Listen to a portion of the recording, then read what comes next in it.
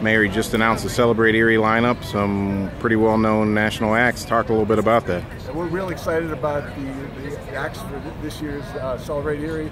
Starting out with the Erie All-Stars, that's a great local group. Yeah, local flavor. Local flavor. It's wonderful to have them participating like for the 6th year now in a row. They're playing a very important role.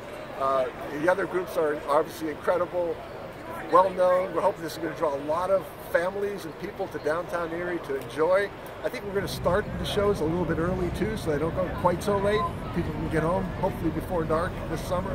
So we're very excited about it. Was that kind of diversity and choice part of the plan? Yes, it definitely is part of the plan. We decided what we wanted in terms of diversity before we even started to recruit bands. I should say before Aaron started, because he did all the work on this.